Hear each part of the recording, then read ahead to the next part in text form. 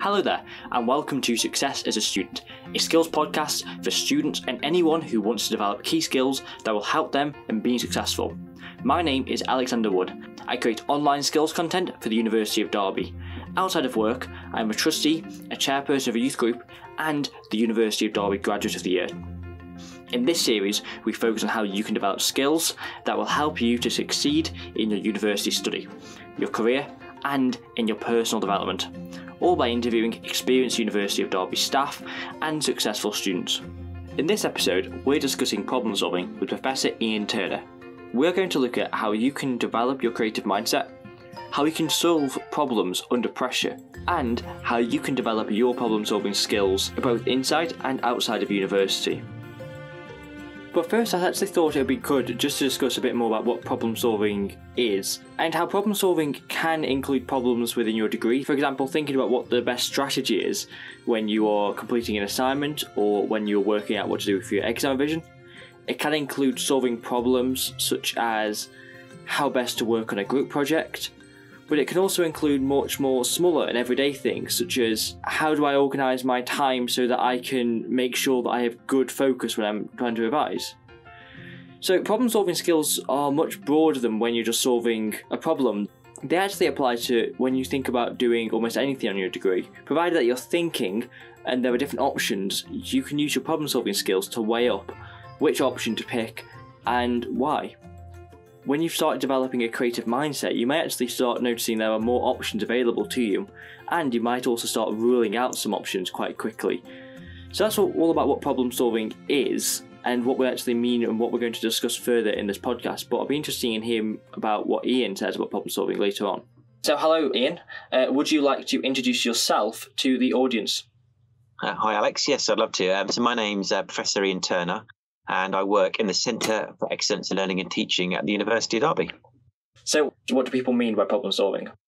It's a really interesting question for me, Alex, because problem solving, I'm a scientist by background, is very, very important to our discipline. And I guess for me, problem solving is two things. When you're encountering a situation, a problem, working out, first of all, what that problem actually is, and then coming up with a solution to it. And when I say a solution to it, sometimes that is coming up with different solutions and then working out which one will actually resolve the problem itself. I'm not sure if that's a very science-specific view of problem solving. I know that you have a different background to me, so I'd be interested in your thoughts as well. But it's very much coming up with solutions to an identified problem. Yeah, I agree. With the problem solving, to me, I did a lot of it in negotiation, and it's all about looking at what the options are, like you said, and evaluating those options and coming up with a proper outcome that is the best one going forward and trying to use it. And then if it doesn't work, trying something else and being able to adapt and be creative. And a lot of it has creativity in it, which is something I'm going to ask about later. So would you accept that as well, that definition?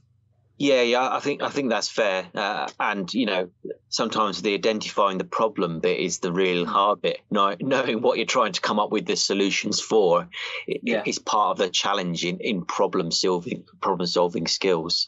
Yeah, I definitely agree. It's something that we are going to talk about in another episode of this podcast about reflection, is how you can work out what the areas that you want to work on that you can then use your problem solving skills to solve in the long term, because that's an area that problem solving can apply to.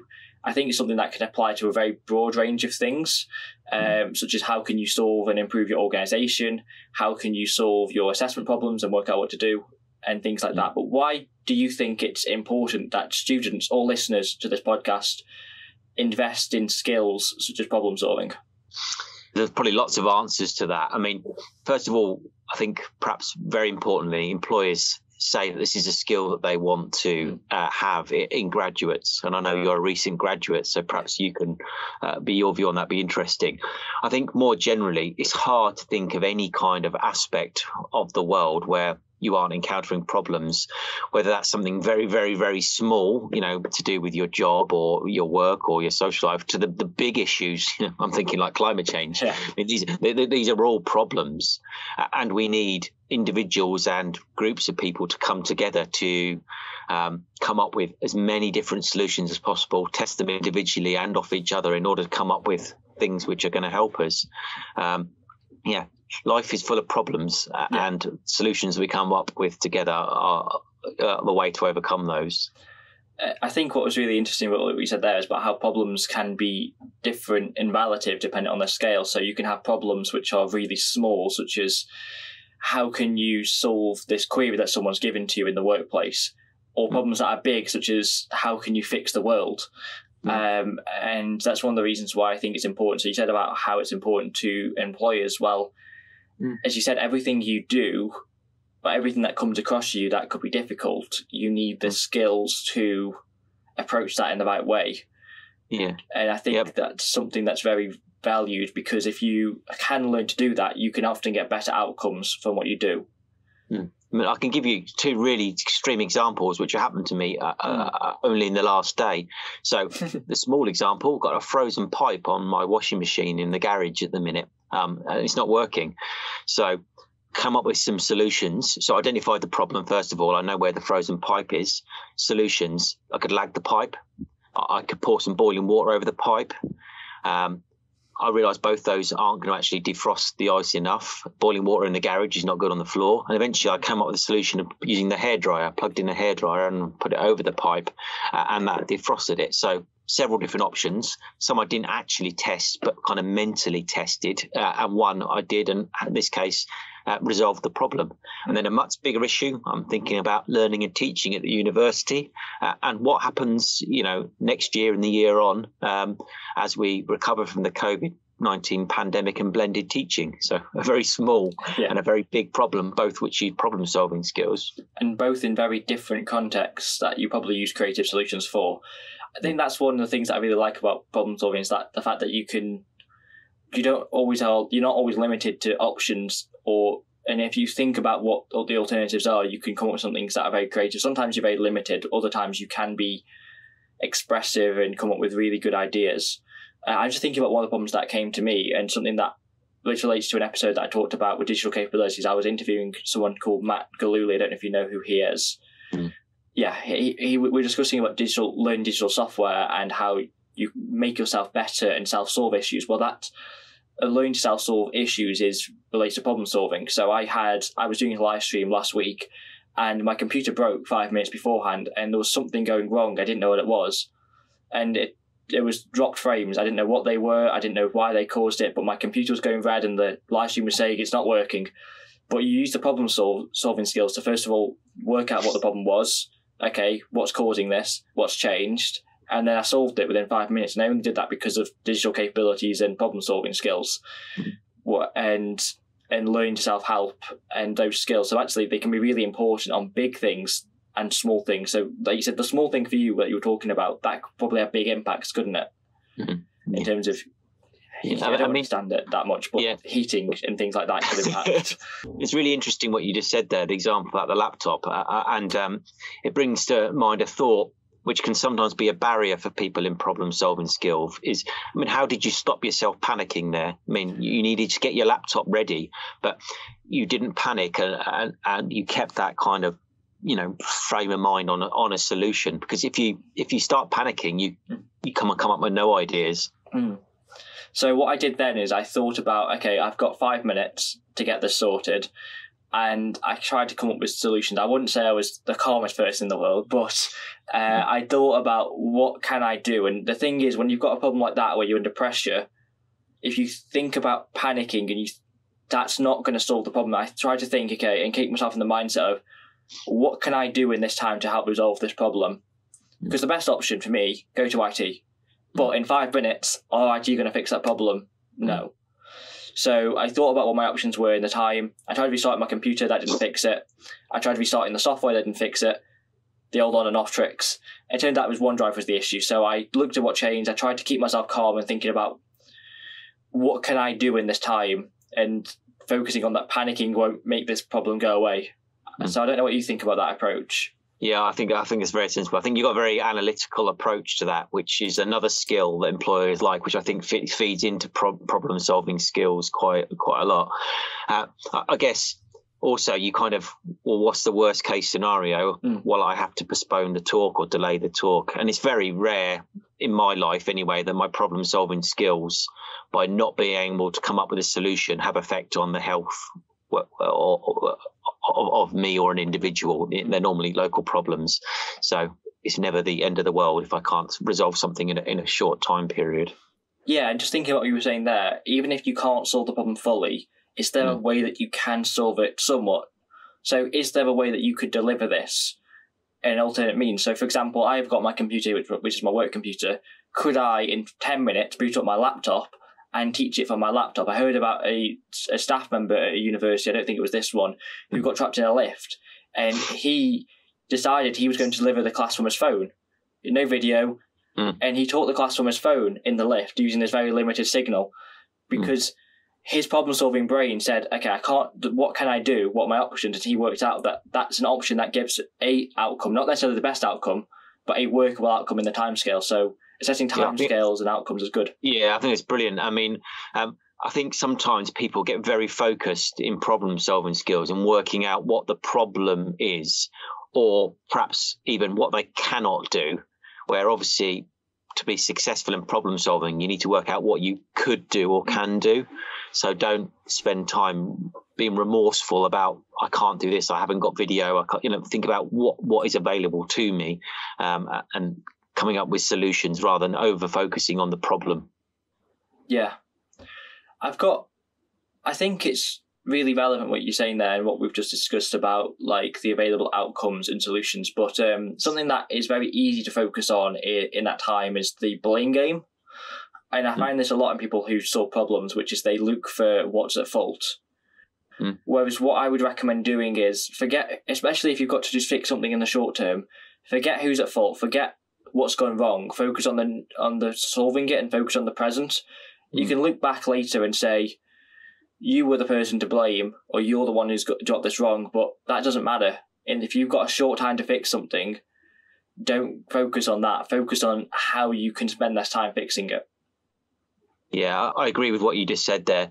And I guess this pulls in a whole host of other skills which are important to students and the workforce, things like collaboration and leadership, and even, though I don't like the word authority, but actually focusing on the immediate issue before you go back and reflect on and work out where this problem stemmed for and taking appropriate remedial action to stop it happening in the future. Yeah, I think that'd be really useful for things like group work that students undertake, but also working in the future in careers, or on any projects that people work on together. So in the second half of this interview with Professor Ian Turner, what we discuss is about the creative mindset. I just wanted to highlight here how the creative mindset actually links to problem solving. And I think it links really clearly because being creative means you open up more options and more possibilities to solve your problem with. Often, people who are not successful see only the options that are laid out in front of them, whereas a creative person, when problem solving, will often find and make more options available to them. As I discussed in a lot of the enterprise episodes in this series, actually, a successful person will make options available and will find new ways, and part of that skill is through creativity. So, learning to have a creative mindset and being able to broaden those options available is really important when solving any problem or when thinking about any strategy going forwards. Ian is actually one of the most creative people that I know, so it was actually really interesting to hear when I recorded this podcast how Ian is able to think creatively and how he can creatively approach a problem, but also how he developed those skills in creativity. So, I think what I'd like to ask you now, Ian, is about you and your problem-solving skills. So for me, like I said at the intro, I think you're really creative. I just wondered, how did you become creative and how do you manage to be creative in the things that you make? Well, thanks, Alex. It's nice of you to say so. I mean, in my early career, I never really described myself as creative, and it's a label actually that other people have put on me several times. And I think at the heart of it is I enjoy it. I mean, genuinely, I like coming up with different ways to do things. I like challenging myself and challenging others. And, you know, though it's many years now, having been a student myself, you know, I want the best things that I saw to be experienced by my students, and I don't want to do the things that I didn't enjoy myself. And part of that is, you know, when I've got a problem, like teaching a difficult concept to students, is thinking about different ways that I could present that. You know, and some of those ways work for some students, some don't, and evaluating those, you know, in the classroom. And then a key skill is adapting what you're doing to make sure that, you know, you respond to the immediate kind of needs of the student. I'm sure you've seen many good, you know, lecturers, of course, your study, who use all kinds of different approaches, many different creative approaches, I'm sure. I'm just one example of that. Yeah, one thing that I do is I look at people like yourself and examples of people who are really creative and do things that work, and I think about what they've done and seeing if I can add a twist to that. I think what you were saying though about your creativity is that first of all you looked at outcomes. So you're saying you're looking at how can I get the best outcomes and thinking about what the best solution is or best idea is for your creativity to get outcomes out there. Second of all, you reflected on what your first of all performance was. So if you've done it before, how did it go first time? Your reflection skills there. And then the third thing you said you did is that you adapted. So you reflected on it and then made changes to see if you could get the better outcomes going forward. I mean, as I sit here hearing what you're saying, I think a lot of creativity came from me from my use of things like analogy. So when a lot of my problems I face are dealing with how to deliver, when I say the word difficult concepts, theories and words that people haven't heard before. And I'm a biologist by training, and a lot of what we talk about is stuff you can't see or imagine or never heard of before. So I use, well, how can I find an analogy to this in the real world, or using props that help create a visual cue for that. And that's really helped me come up with alternative, you know, solutions, which hopefully benefit the students. And that's what people sometimes call creative. When you bring in a washing line to explain a DNA molecule, people think you're being incredibly creative. But really, I was just thinking, I had a problem. How can I show you DNA? Because I can't show you your cell. So, well, I'll make the DNA big, and I'll use the washing line as a symbolism for that. And that was the solution I came up with. And in this case, that solution was deemed effective by the students who enjoyed it. Yeah, I think it's a really good solution to use. One key point of this episode is about creativity, in the sense of looking at the outcomes and not being restricted to the things that people have already done before. Something which I think you showed there in your example of your teaching is that you look at how can I best achieve the outcomes, even if it's using things that are new. So you thought, okay, analogy, and then you went down that pathway of what analogy can I use that's better. And then you reflected on it over time and improved that and saw what people were thinking. And I think that's really key to problem-solving skills. Yeah, I agree with you, Alex. And I think sometimes, and I don't know if you agree or disagree, that creativity is kind of mixed up with kind of innovation. Yes. And I don't think you necessarily need to do anything brand new to be creative. You haven't got to come up with a new idea that nobody in the world has ever come up with before. And linking creativity back to problem skills, I think the people who have got really good problem solving skills are able to come up with lots of different solutions, which is being creative, thinking of different ways that you can do things. And of course, that's drawing on experience, what people have done successfully, as well as what people have never done before, and drawing on examples from different disciplines and areas.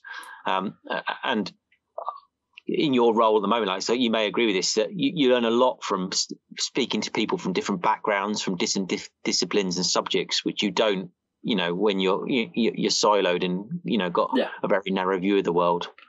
Well, it's interesting to hear what feedback people say from different areas, and you don't always realise what their circumstances are, and if you can know what all the facts of the scenario. So if you know that if you are thinking about your problem and you can learn more facts about it, you can learn more about why people would view it the way they view it, or what people's background is or are.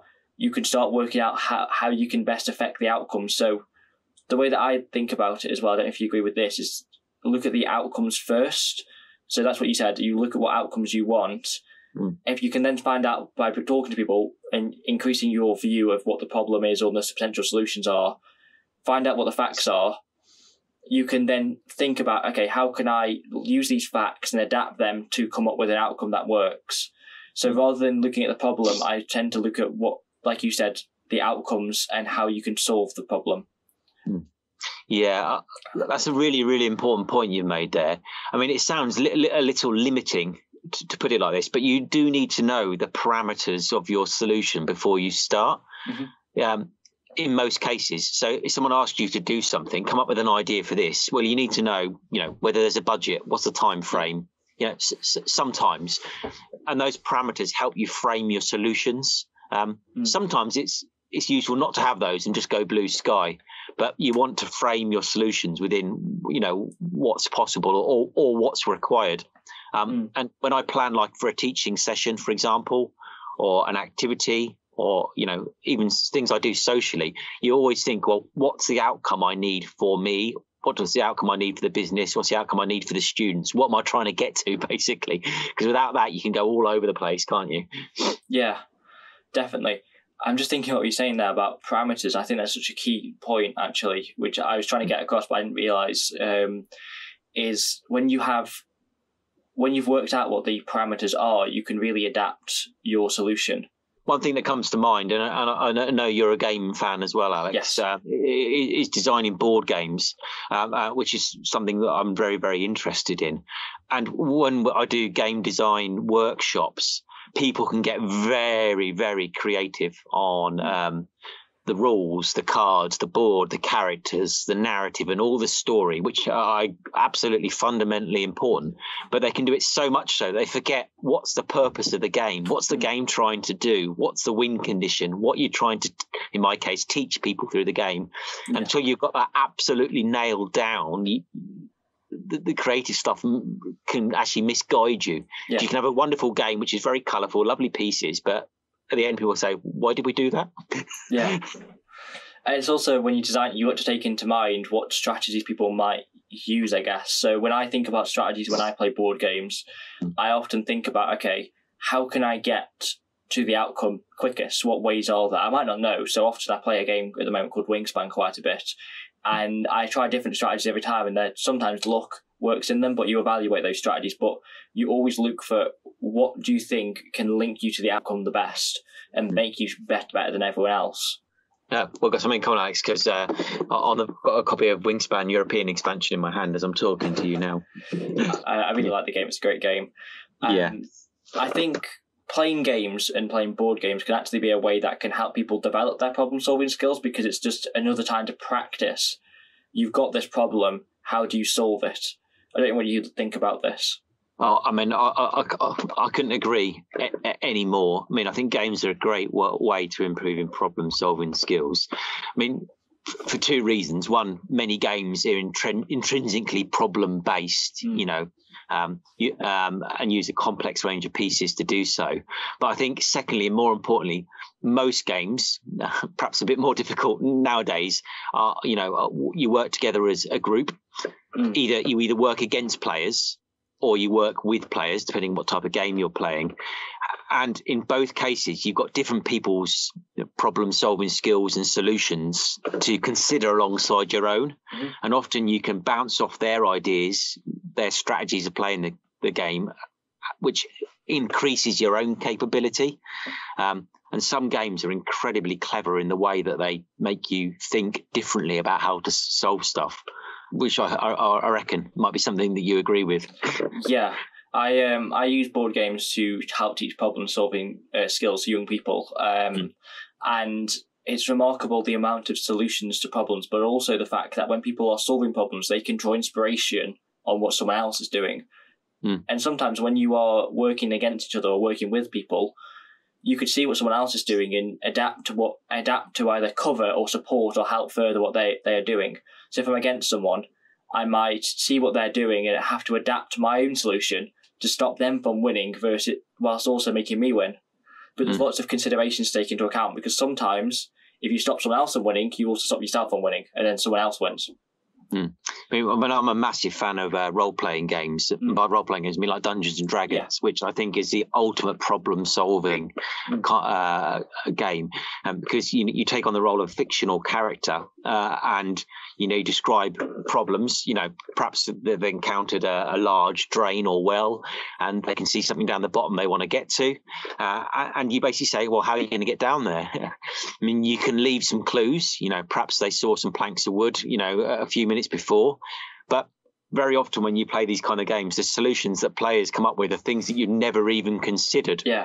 Incredibly creative. Like they all take off their trousers and tie their legs together to try and lower themselves down or whatever, but they come up with all sorts of things that you never thought of, and it's great if you play a role-playing game, because the person in control then has to respond to the solution they've come up with and come up with kind of the next part of the story.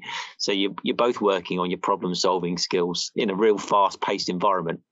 Yeah, I think it's a great way to get practice of doing those skills, and that practice can transfer because you will then start using the same mindset when you're solving problems otherwise. So I think that's one of the reasons why when it came to negotiations, I didn't feel very limited in the responses or the things I could do when I was doing negotiation assessments. The same with when I was doing assessments that require creativity. If you've been creative in your free time and practiced being creative in your free time, that can really help. Yeah, I agree with that. I can think of lots of examples from my youth, all the way back to reading fantasy books where you make a choice whether you go left or right, at the end of the page, all the way up to the games I play now, which have influenced and helped direct my kind of creative approach when I teach. I think the key to using those things, though, as well, is actually thinking when you do them. So I know one of the things that board games have that makes them really good for becoming creative and helping you to develop your problem-solving skills is that you properly think and analyze as you go what's going on, especially because in board games often you're waiting for someone else to take their turn, and in that time you can sit there thinking about what your options are. Whereas I think sometimes when you play video games, if you aren't thinking, you don't get that benefit. But if you do think about what you do and evaluate what you do and adapt what you do, so all three of the things that you said earlier, you're thinking about what the outcome is, how could I win, reflect on if it worked well, and adapt to go forwards. If you aren't doing that when you play games like video games, you might not get those benefits. I don't know what you think about that, Ian.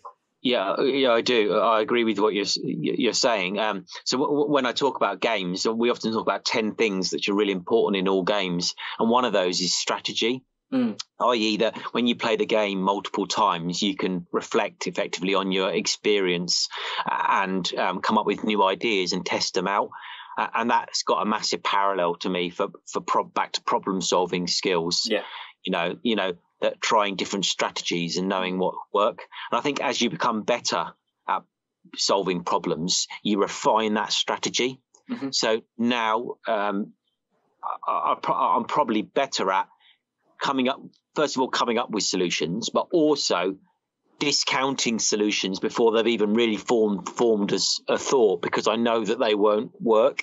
So I'm much better at narrowing down the pool of solutions to the ones which may get me the outcome I need. I was going to say, it's all about thinking about what the parameters are, and if you've got experience in assessing and evaluating options, it can turn a lot of options into not many options. I think one thing you're saying there about strategy and implementing strategy, when you implement a strategy in a board game, having played that board game a few times, that experience can transfer to when you implement a strategy for, let's say, organising yourself for a semester. So you can come up with a strategy, assess it, and use the same techniques as you've developed when playing a game to work out if it's working, and if not, how can I adapt it to make it work for the future? Yeah. That resonates with me as being a game player. I think more generally for students who don't play games, I think there's probably other parallels for them. And there's all sorts of different things in personal life and work life where you can refine your parts of your problem solving skills.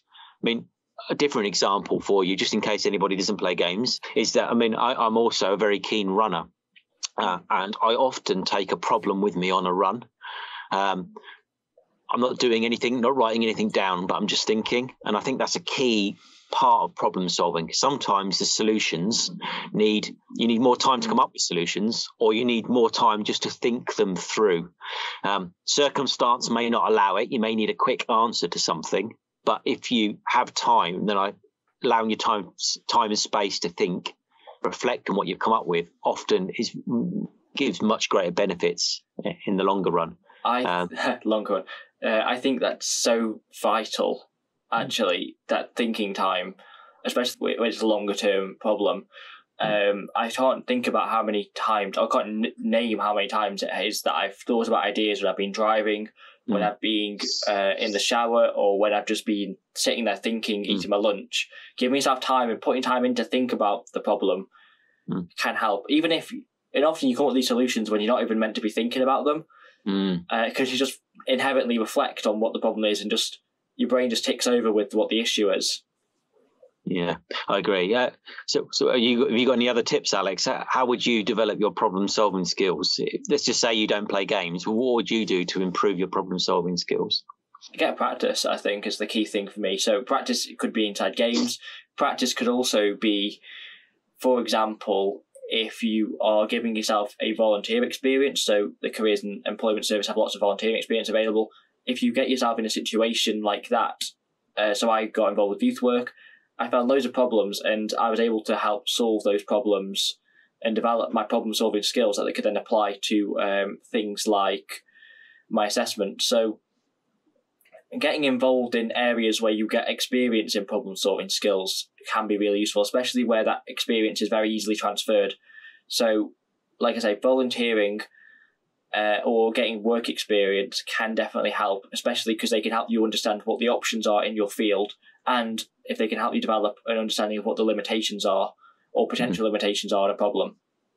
I guess by going outside of your environment to something different, a new experience, work experience, you're generating new experiences, new environments, which increases your kind of portfolio of solutions that you could offer the more experiences you get. I totally agree with that. I was just thinking about how I mentioned in a digital capabilities episode as well about how I developed video making skills. I never had an intention to ever make videos, but because that became an option to a problem that we had, which is how can we get content to students en masse in a way that they can find it accessible, all of a sudden we had the solution there. I can make videos.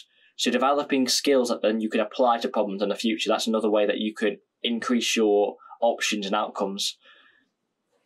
Yeah, I think you're absolutely right. Another thing that really works for me personally is I'm a big fan of mind maps, which are like visual pictures which connect together, words and images.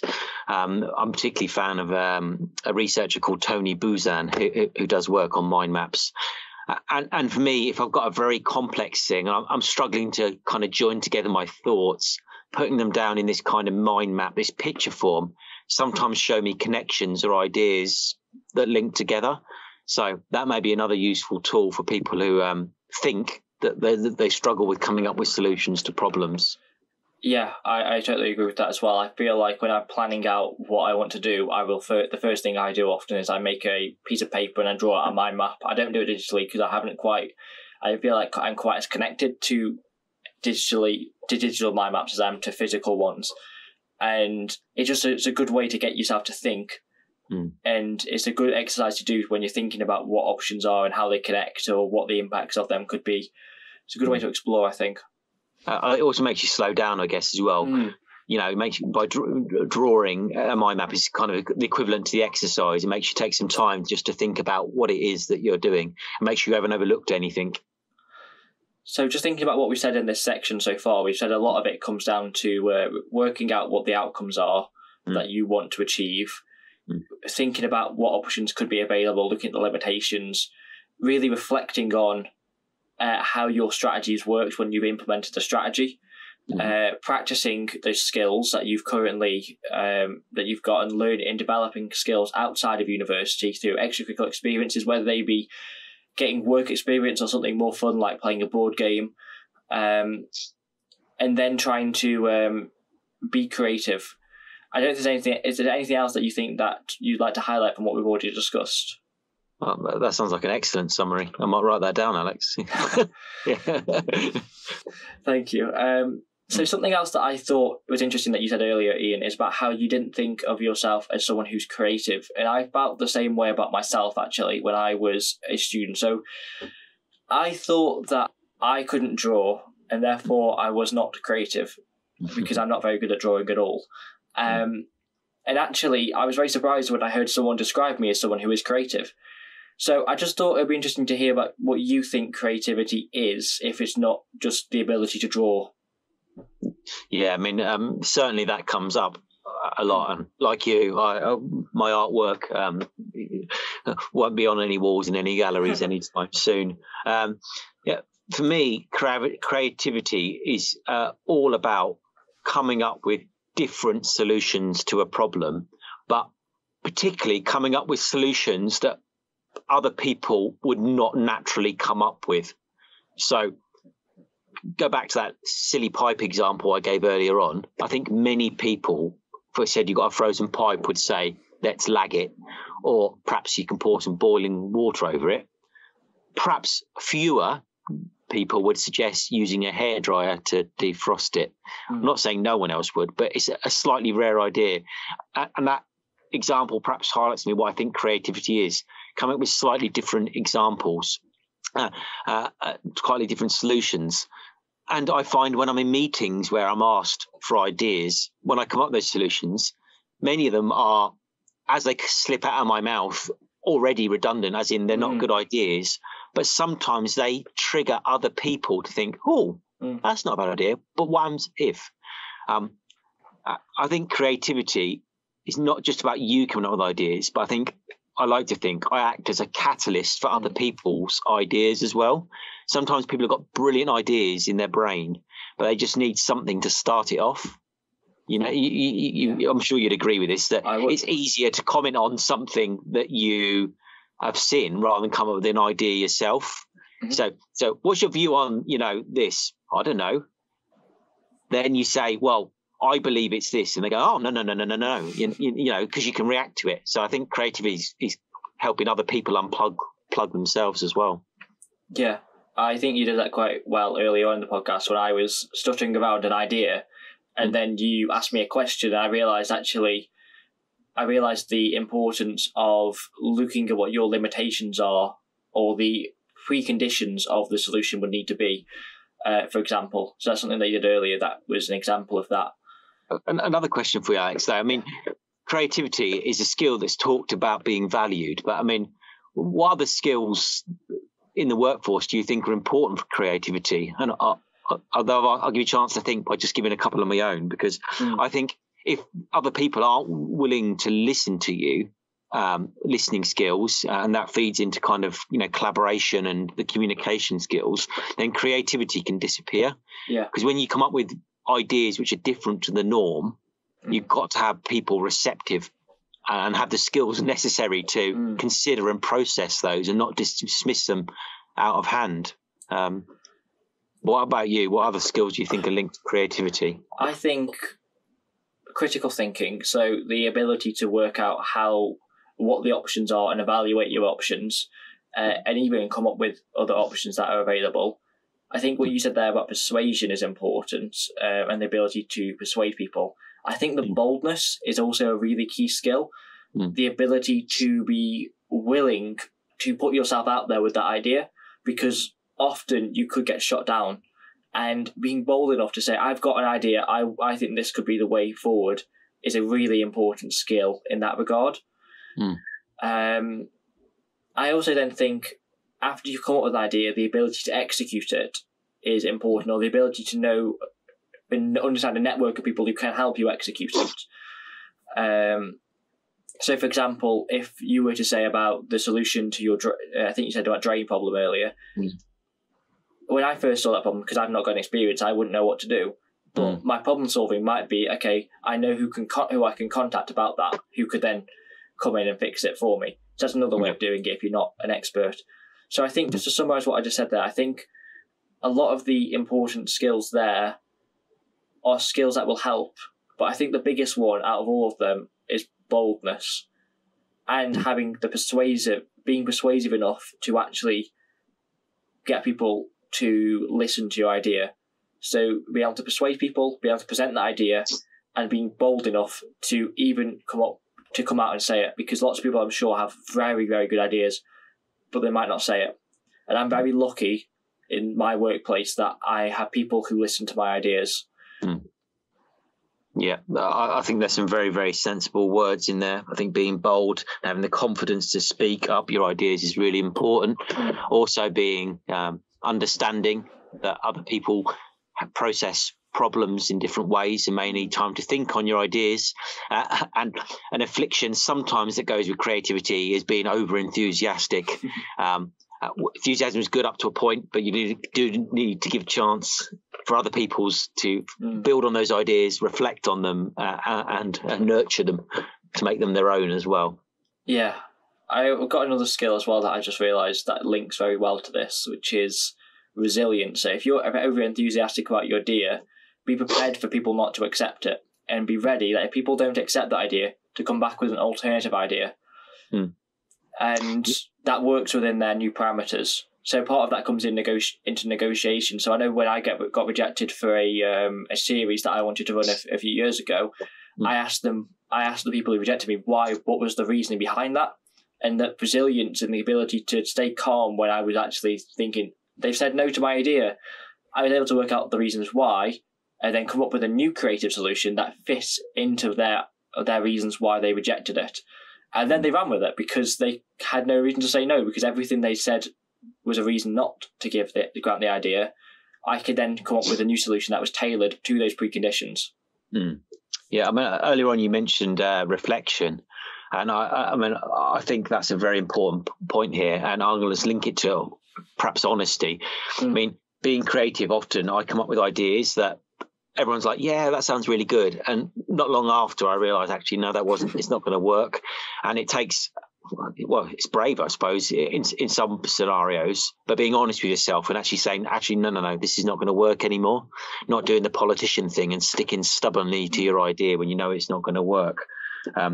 Reflection is very, very important alongside problem solving and creative skills. I think what you said when you were talking earlier about your teaching method, you said after reflection that you adapt. So if you can adapt that solution to work, I think that would be really good. If there's a way of adapting it. If you can't adapt it, evaluate, is it actually still worth pursuing this idea, or is there another thing you can think of that might work better? Yeah, you're right, because most problems aren't like, here's a problem and come up with a solution and let's see if it works in its entirety. Most problems are much more short-term timestamps. Like in a lecture, the problem could change minute by minute. If all the students don't get what you're doing, or have covered things before, or got queries you hadn't thought of, you need to react very quickly to that problem and how you're going to count it. So a lot of it is about being adaptable then. Yes, another skill. I think we've covered all the skills on the list now, haven't we, Alex? Yeah. I mean, they are all intrinsically linked, aren't they? It's very hard to develop one skill in isolation without supporting others, which is great. When I wrote this plan for the series, I looked at how each of the skills link to each other. There's 12 skills that I'm doing episodes on, and all of them link to at least 6 others. Yeah. And that was a very much like, I would only talk about strong links there. And some of them link to all the other episodes, like reflection, just because of how key a skill it is. So earlier we discussed a bit about my advice for problem solving under pressure. I wonder if there's anything that you would advise that people do as a first step, maybe, when they're under pressure, or what advice you would give someone who is in a crisis and having to problem solve. Yeah, I think problem solving under pressure, I mean, when I say pressure, it's normally time. Time is like the key pressure. Yeah.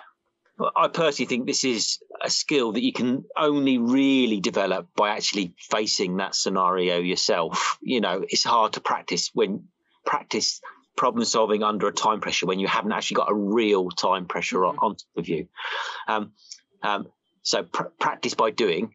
So find a scenario where you've got to do something quickly, and I think games are a great example there. Definitely. You know, often games have a time limit on them, and if they don't, make a time limit on them.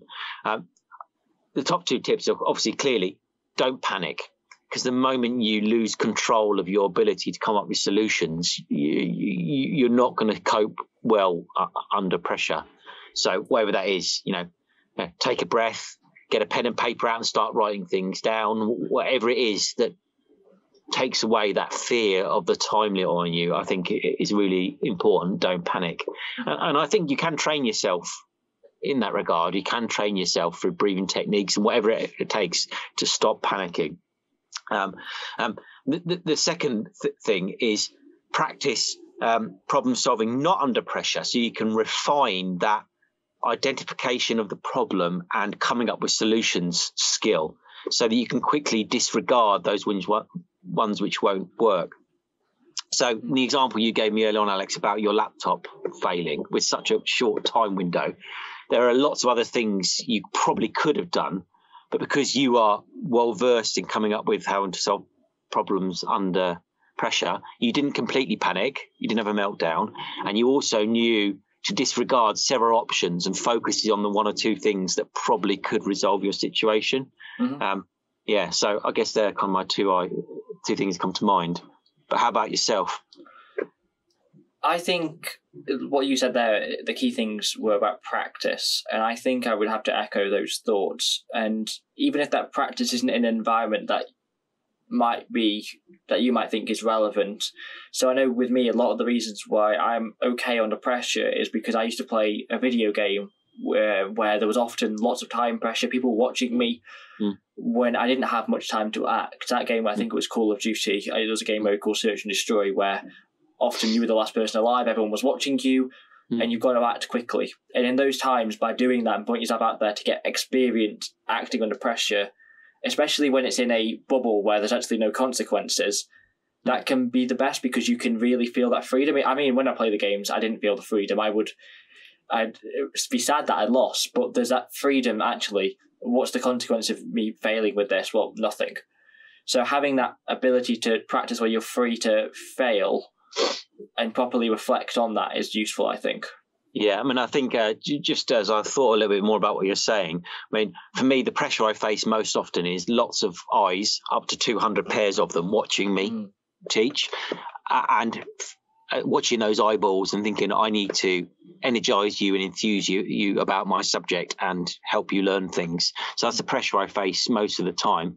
I mean, I've practiced it so much now. I'm not nervous at all. I don't feel any pressure in that particular environment, even when, all the electrics fail or, student put their hands up and say, I just don't get it. Yeah. So I think the practice there is really distilled in me. The other thing I do is I create a bit of a persona when I teach. So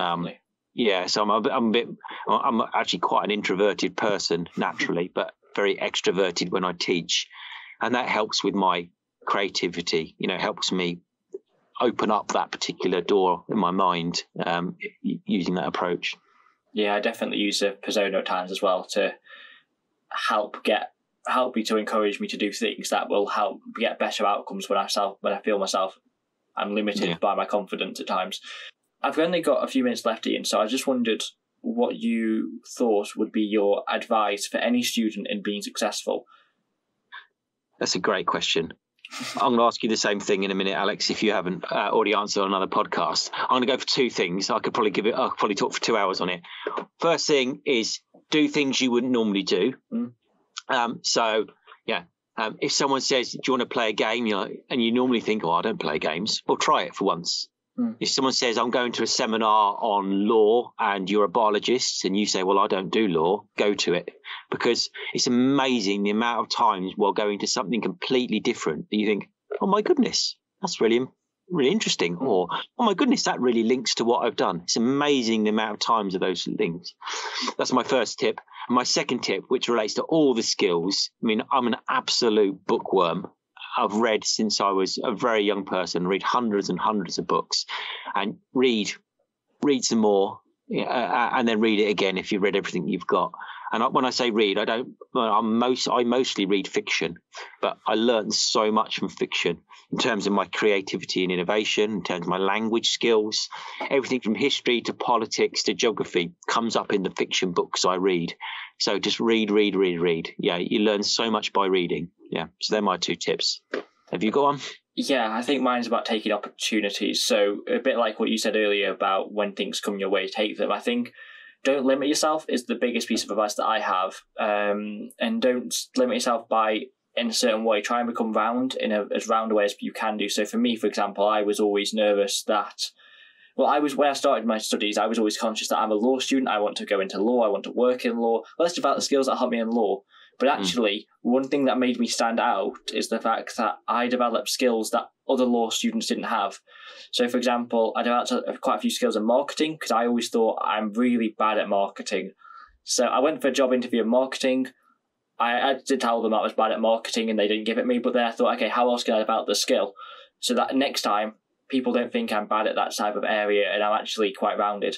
So take opportunities to make yourself more rounded in skills, but don't just limit yourself by your subject area, and that way you can keep your prospects and your opportunities open, and you can help out in ways that other people can't or didn't even think were possible. Yeah, and I guess don't let anyone else limit you either. And I guess kind of be metaphorical, I suppose. Problem isn't, oh dear, that's broken, how do I fix it? I mean, your own next career step could be a problem, not as in, oh dear, if I don't do something bad's going to happen, but apply those skills to yourself and your life plan and your next steps and your choices as well. Don't limit yourself at all. Thank you very much, by the way, for all your advice today, Professor Ian Turner. I really do appreciate everything that you said.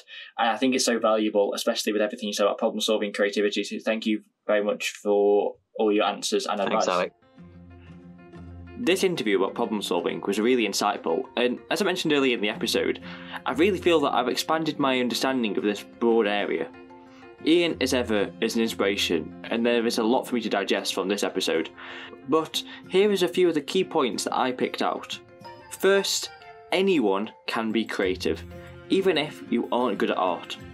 I remember always hearing the word creative and having the fixed mindset that I was not creative at all, so if something was creative, I couldn't do it. It was not until my second year at university when one of the lecturers came to me and said, "You're creative," that I actually started thinking of myself as creative. So the point that I'm making here is, you can be creative, anyone can be. So if you follow the advice from this episode, you stand out, you try to think of ideas that others might not think about, and you aren't stuck where the same limitations other people are, you too can be creative. The second key learning outcome that I'd like to highlight today also helps with your creative approach. So what this is that when problem solving, especially when you're in a crisis, be solution focused. Focus on what you can do in the time that you have and what options are available to you.